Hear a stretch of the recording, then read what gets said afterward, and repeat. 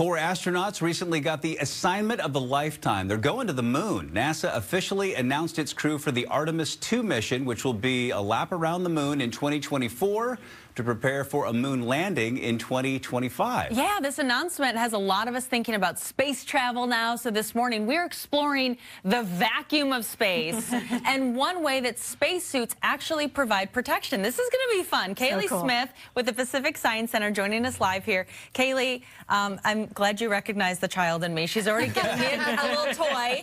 But explain what you're about to show us here. Of course, yeah, we're all about hands-on. I love that. I brought something that we use as part of our Science on Wheels program. We bring this to schools all over the state of Washington to help kids get curious. So I was hoping we could all get curious together this morning. Oh, I think it's great. Let's do it. Yeah. I am nothing if not curious. How do spacesuits protect astronauts from the vacuum of space? What is the vacuum of space? Great question. So the vacuum of space is not for cleaning. It's actually a scientific vacuum. So what that means is a vacuum in science is a space where there is very little or no matter. So very few molecules, not much air, not much gas. So space is essentially large stretches of nothingness punctuated by planets, stars, and other celestial bodies. All right. So, so if you're talking about this space vacuum, I mean, obviously we need these massive technologically advanced spacesuits. What happens if an astronaut doesn't have a spacesuit? Great question. So first, what do you say we start off with our balloon to find out? Yeah, let's do it. Excellent. Okay. We'll send our balloon first to better understand exactly what happens in a vacuum. Okay. So this is my bell jar here with my vacuum pump. And once I turn this on, it's going to suck all the air out. And watch what happens. Okay. I'm scared. And that's me in space? Not exactly. Yeah. This is the extended version with the balloon.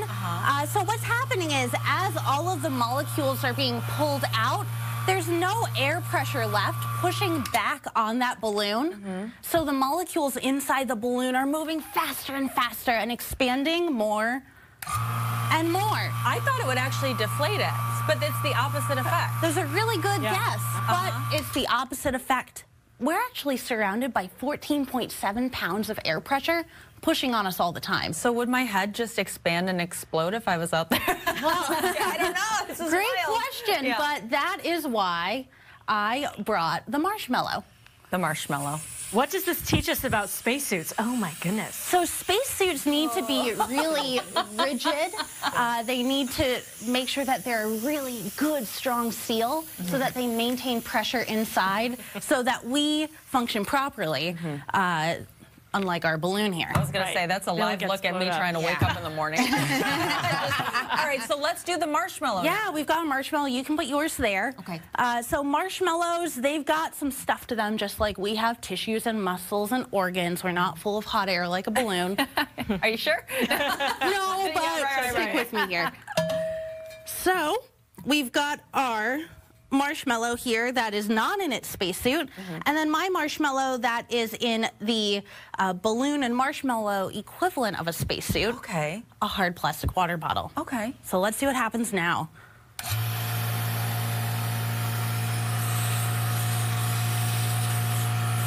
You can see it's expanding more and more. Oh my goodness. That is wild. Isn't that incredible? But the balloon in the spacesuit is protected. Exactly. The balloon in the spacesuit is protected. Look at it getting so big. I love this so much.